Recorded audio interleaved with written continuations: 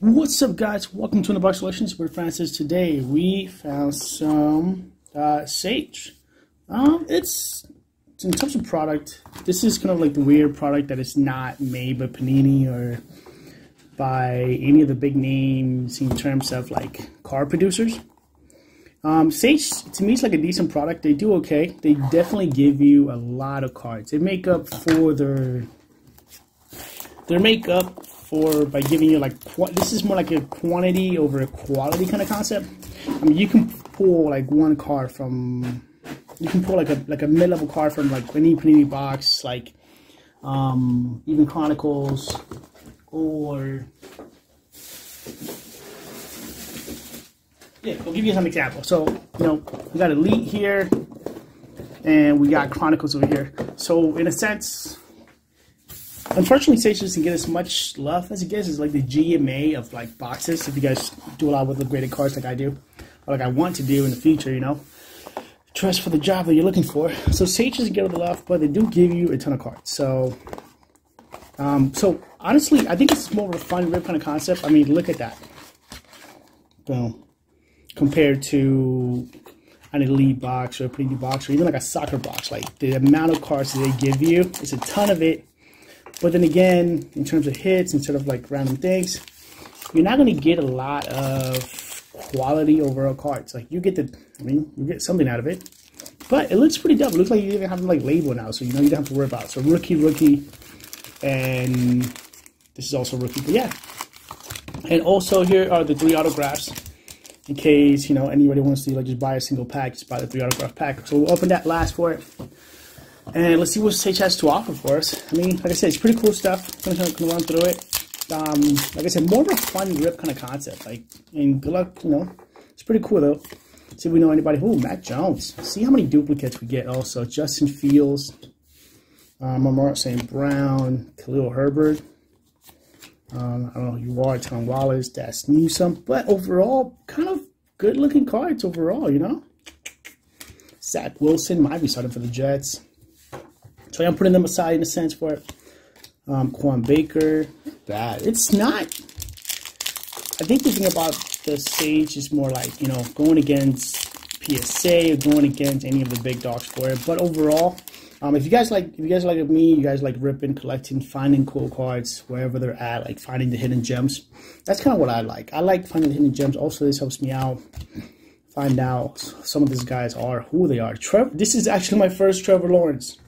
This is my first Trevor Lawrence, and it comes from a Sage box, not from Panini or anywhere else. So we'll put that right there for the next level. Thank you, Trevor Lawrence. Or thank you, Sage, for pulling my first Trevor Lawrence. If you guys don't believe me, watch all my football videos.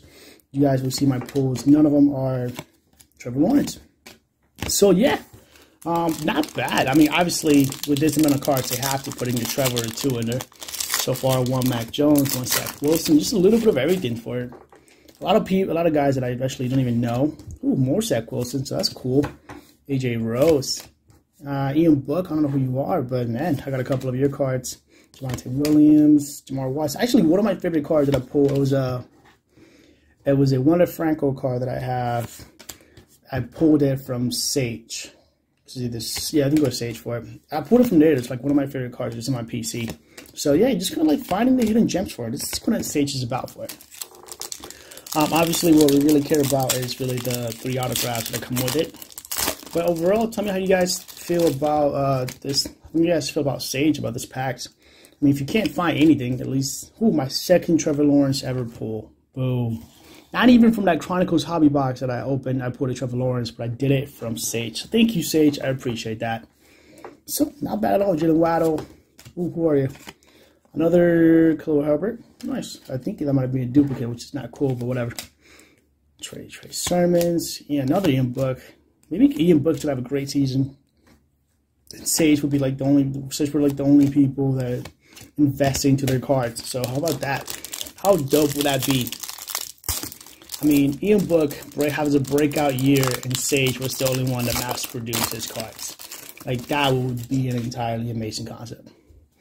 And at the end of the day, if it comes to like, so also in a sense of like retail and just like overall selling the cards, which is part of the business or part of the hobby for it. in many cases, man, you're really selling the names at the end. Well, not in many cases. At the end of the day, you're selling the names. You're selling Trevor Lawrence. You're selling Mac Jones. You're selling Zach Wilson, Justin Fields. That is what people are looking for.